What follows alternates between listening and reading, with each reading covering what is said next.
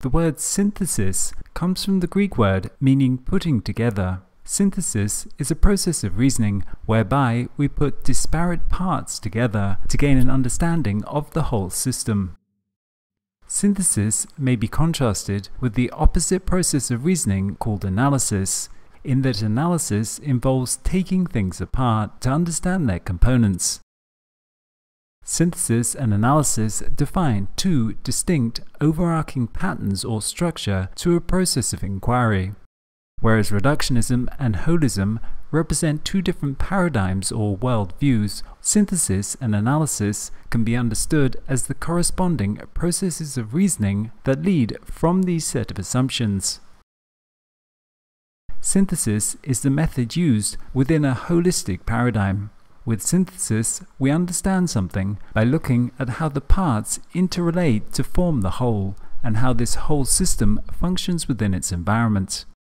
Because the holistic paradigm always refers to the whole in order to understand the parts, synthesis reasons by looking at how the parts are put together to form the whole, and how the whole system interacts with other systems and operates within some environments. And this process of combining different things together to form a greater whole is called emergence. In the process of emergence, diverse elements interact, self-organize, and combine to give rise to some combined entity that exhibits novel and different properties when taken as a whole. Synthesis tries to understand this process of emergence and how the interactions between diverse parts can create something new. Synthesis then takes a holistic view, meaning it looks at the whole and is primarily interested in the overall workings. We regard a system as a whole unit when we treat it as a black box and look at its overall behavior and function, that is to say, what it does or accomplishes, instead of looking at the internal parts to see how it accomplishes it. For example, architecture is often considered a holistic discipline, as it is primarily concerned with how the whole building works. Rather than prioritizing any single element to the building, the architect must look at how the parts interrelate to form the whole system. In contrast, building engineers are required for the analysis and design of the physical component parts to ensure that it will function. Synthetic thinking has three main steps that can be seen to be the opposite of analysis. To understand something using synthesis, one has to firstly ask, what is this a part of? Then identify the whole context that the system is a part of. For example, to understand a corporation, it is necessary to identify the economy.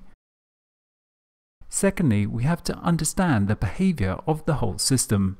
For example, one needs to gain a basic understanding of the transportation system and the economic system in order to understand the car and the corporation respectively. Finally, we have to identify the function of the system we're trying to explain and how it is interrelated to other systems in the performing of that function. For example, understand the role a car plays in the transportation system and the role a corporation plays in the economic system. Both analysis and synthesis provide very different insights. While analysis reveals the structure of a system and its internal workings, synthetic thinking reveals to us why it behaves the way it does. No amount of analysis to the French automobile would reveal why they drive on the right-hand side of the road. Why this happens is a historical, contingent part of the broader evolutionary context within which the car exists. Whereas an analytical inquiry may give us detailed insight into the workings of something, and thus an understanding of how it functions, it is also argued that reductionist approaches do not allow us to identify why behavior happens. For example, an analytical approach could explain that running away from a large lion was made possible by our fear centers causing a stress response to better allow us to run fast. However, the same analytical view could not say why we were afraid of the lion in the first place. In effect, by being analytical, we may be asking smaller, more specific questions and therefore not addressing the big issues of why a system actually behaves as it does. Thus, while reductionism is useful, it can lead to incomplete explanations, failing to give us answers to the ultimate question of why a system does what it does, only really telling us how it does what it does. Synthesis resolves this by referring to the broader context. Synthesis helps us to understand the meaning of something because the meaning of something is in its functioning within some larger system. A person finds meaning in their life by playing a part in some larger organization, a mother playing her role in a family, a person forming part of a sports team, or a musician in a band. It is only in reference to a system's functioning within a broader environment that we can derive answers to the question of why, and it is only really in taking things apart and analyzing them that we can get answers to the question of how. The effectiveness of either method is very much contingent on the context. Some phenomena and circumstances lend themselves well to analytical reductionism, others not so well. Which paradigm is most relevant may be understood to be contingent on the degree of complexity to the system we're dealing with. Simple systems are amenable to the reductionist analytical approach, while complex systems typically are not, due to their high level of interconnectivity and their interdependent nature.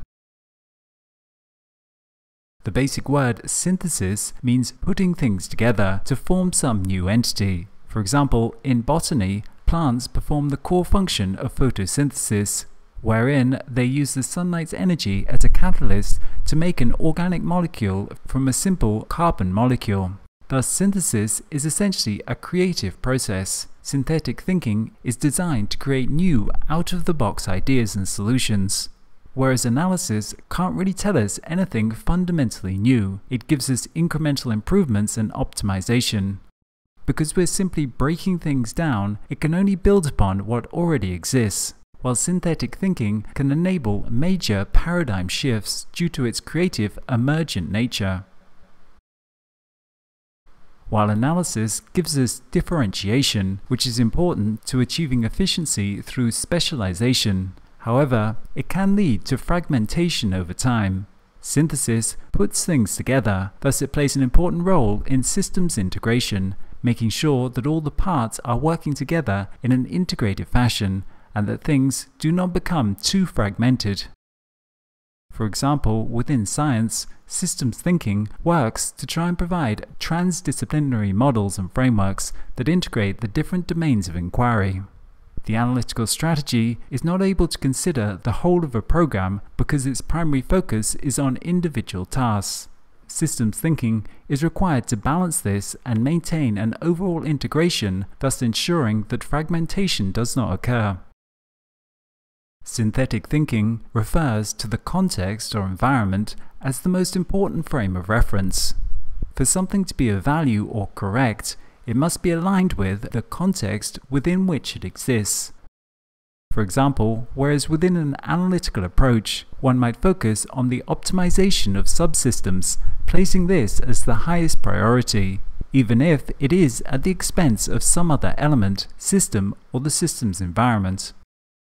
Systems thinking would invariably give precedence to the system's environment, positing that nothing can be correct or right without being what is best for the overall context. Thus, synthetic thinking can be an important element within a system to ensure its alignment with its overall environment and long-term sustainability. A corollary to this is that because everything is seen as context-dependent, holistic systems are optimized for adaptation and responding to change within their environment. Whereas an analytical paradigm leads to the idea of determinism and predictability because the focus is on the internal workings of a closed system. That is to say, everything that will exist already existed in the past and is determined by that. Synthetic approaches hold that the behavior of a system cannot be perfectly predicted no matter how much data is available. Nature and social systems can produce surprisingly unexpected behavior, and it is suspected that the behavior of such systems may be computationally irreducible, which means it would not be possible to even approximate the system's state without a full simulation of all the events occurring within it. In the face of this uncertainty, adaptive capacity is seen as having great value within the holistic paradigm.